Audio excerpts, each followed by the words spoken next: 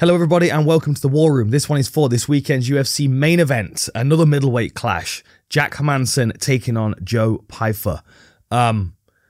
Excited for this one, as I was for this previous weekend, which I got into in the aftermath. I'm about to do that after we record this now, so make sure you check that out. A really interesting stylistic matchup this. Of course, there's a big experience difference for Jack Hermansson compared to Joe Pyfer. But I do kind of feel like it's like it might be Joe Pyfer's time, if that makes sense. Like Jack Hermansson has been a very, very good fighter for a number of years, through Cage Warriors into the UFC.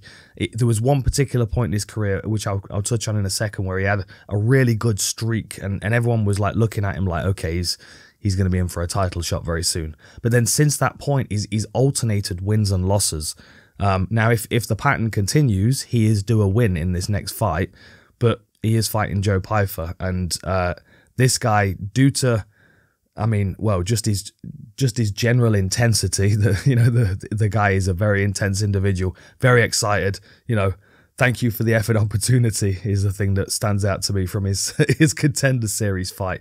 But of course, you'll remember he had that horrendous injury that put a TKO loss on his record, and he lost a chunk of time. And there's I can't remember where the interview was, but I remember listening to him talk in one of the features where he's talking about the fact that he was starting to feel at one point like his dreams might not come true, might not become the UFC fighter that he's been dreaming of.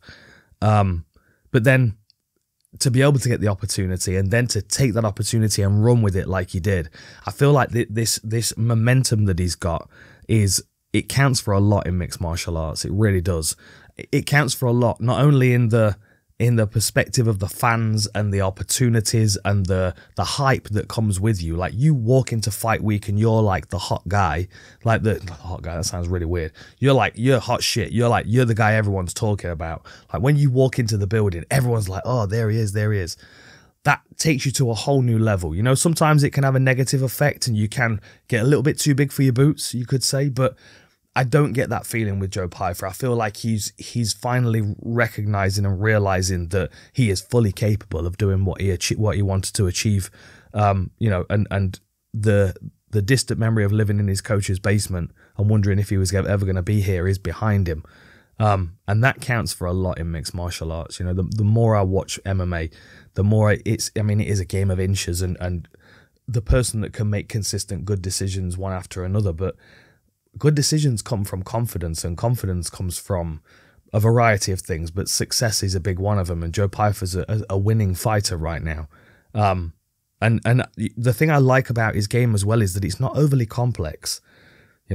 Like he doesn't start doing wild things when he's like, well, my gas tank's hit half full, I'm going to start doing spinning attacks. You know what I mean? There's just none of that. It's a nice basic stiff jab and a clean, accurate cross and beautiful hooks.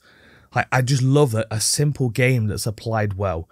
We saw good kicks from him against Al-Hassan when he was southpaw as well, and I do feel like kicks could be a big part of the game for Joe Pyfer in this one, especially for Jack Hermansson's lead leg, because the thing that people tend to struggle with Hermansson is how unorthodox he is. What was it Chris Curtis said in the corner? He's goofy. That's a good way of putting it. And like, there are fighters that occasionally a fighter comes around that kind of doesn't seem to move in a normal rhythm. It's an odd thing to quantify and to clarify for you. But if I say Keith Jardine, a lot of fans that have been watching this sport for a while are going to go, yep, I know exactly what that is. Herky jerky, that's another good way of putting it, that Dom Cruz for some reason hates you saying on commentary. He always fights against the herky jerky. I don't know what is that.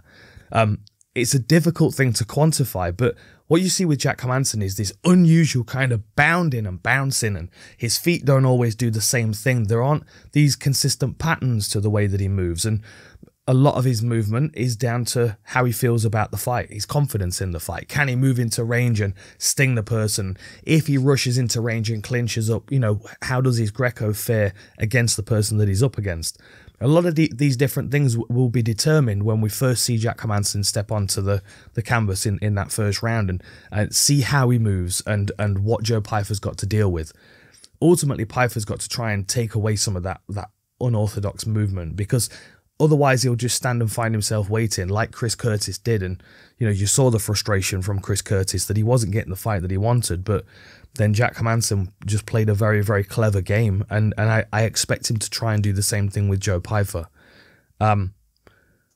Okay, let's quick tailor the tape and then I'll pick up where I was. So Jack Hermansson, clear experience advantage, 23 wins and 8 losses on his record, 12-2 for Joe Pyfer. For Jack Hermansson, 11 wins by knockout, 6 wins by submission. Rear naked chokes, guillotines, rear naked chokes, guillotines, arm bars, and a heel hook against Kelvin Gastelum. The thing that we remember from Jack Hermansson is the Jokatine, you know, the thing that he kind of labeled himself. And it's a beautiful submission. You know, we saw him land it against David Branch and Gerald Meerschaert, and he was very, very close to getting Jacare with it in the first round of their fight as well. So he was on this little bit of a run, and it's an unusual guillotine. The reason why it's different is because the arm of the opponent is across the body, trapped, so they're kind of offset to their opponent. Like a normal guillotine, the person can be quite, you know, on top of you. Whereas the Jokatine, you're off to one side and you've got your leg thrown over to kind of anchor the far side hip. And he was very, very good at finding this position and cinching it up. And the other thing as well about Jack Hermansson, when you go back to that streak, so the streak was Talis Latis, Gerald Meerschaert, David Branch, and Jacare. The David Branch fight was beautiful because you saw that beautiful spinning takedown where he re-established the foot sweep a couple of times, eventually got the fight to the floor and was able to clamp onto that Jokatine as David Branch was trying to scramble back to his feet against the fence.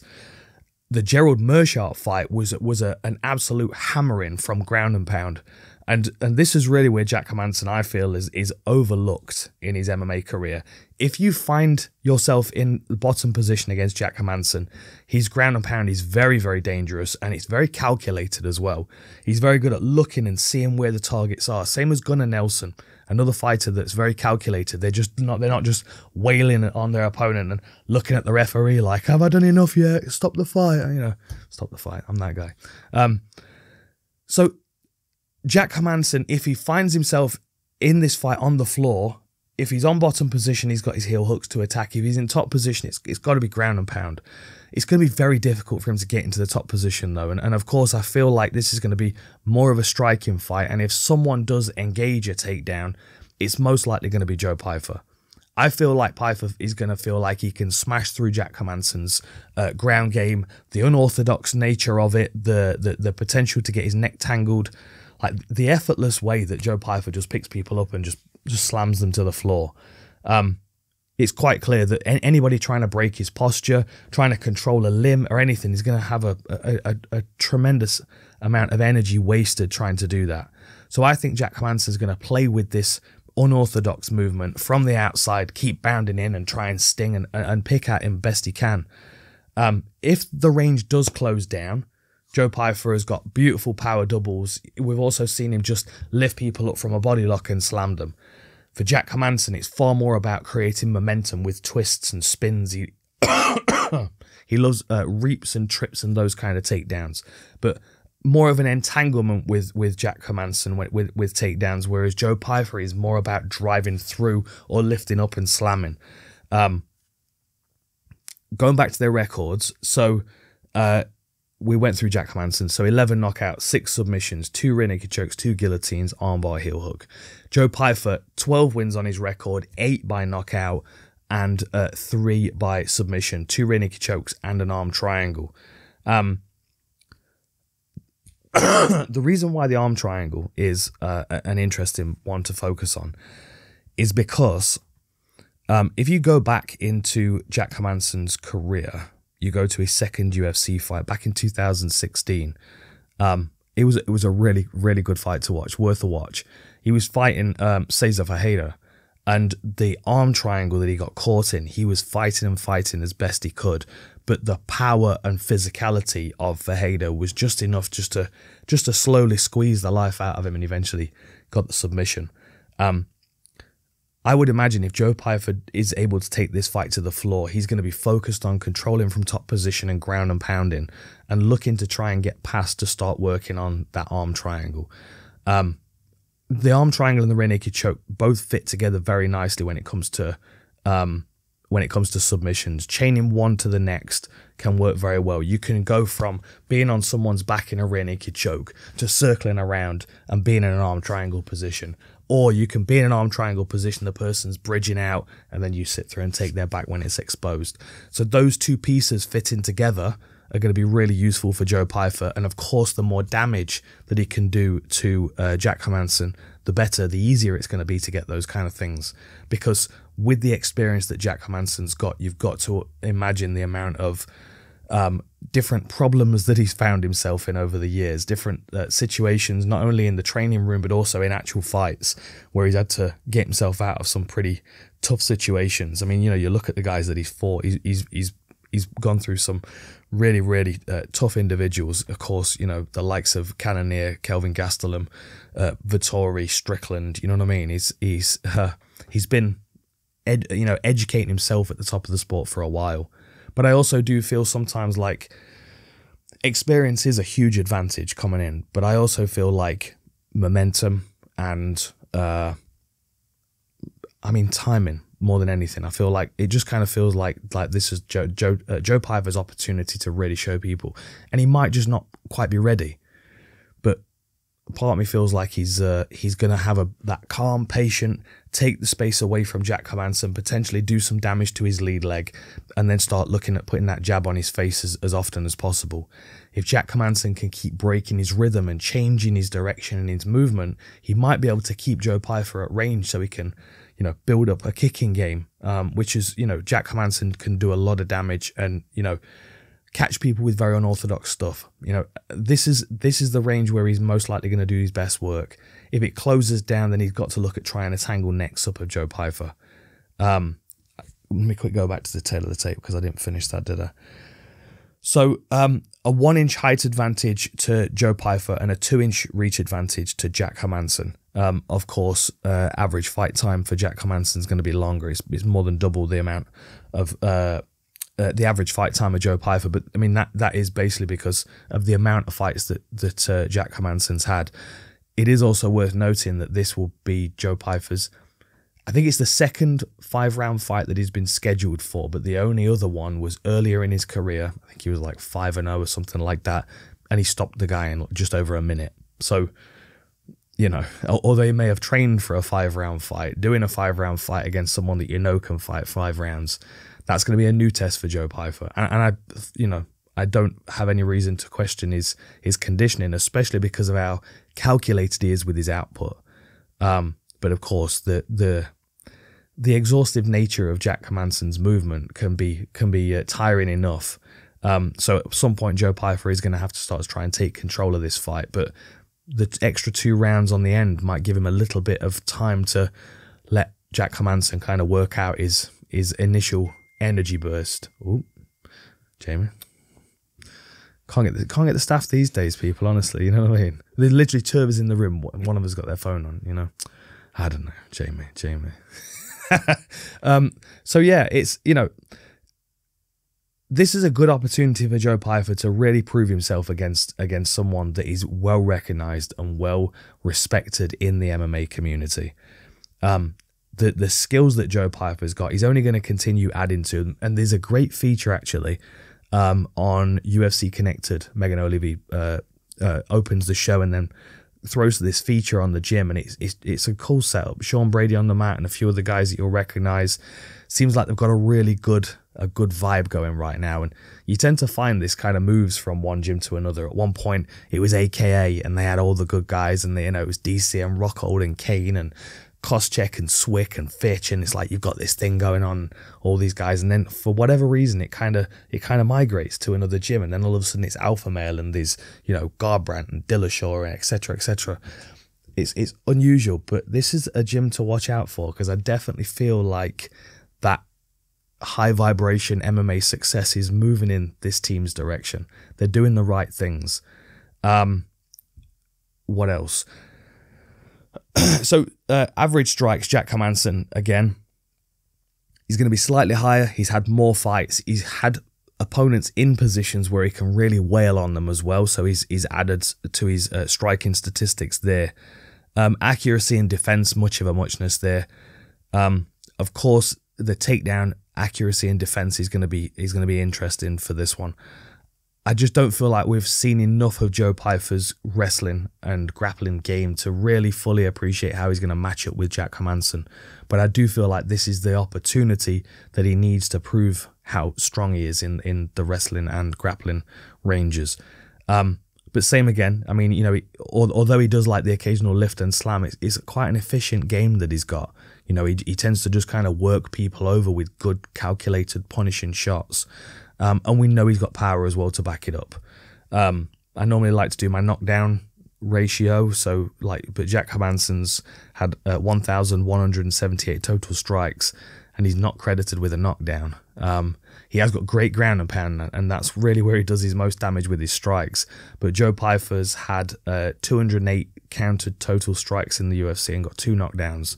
So, you know, about every 100 strikes that Joe Pyfer lands, he's putting his opponents away, and he averages between sort of 25 and 45 punches a fight as well. He doesn't really tend to have a massively high output.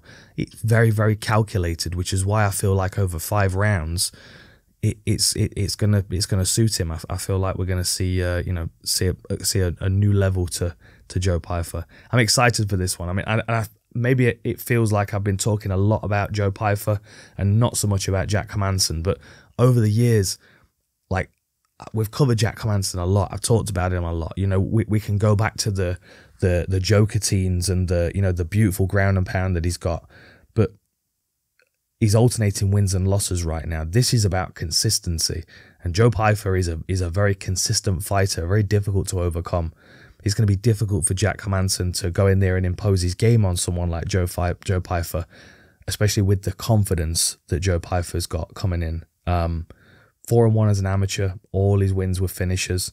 And that was the one other thing as well. I forgot to get his opponent's name. Hang on, it'll be on here. No, it's not. I need to go further back in his career.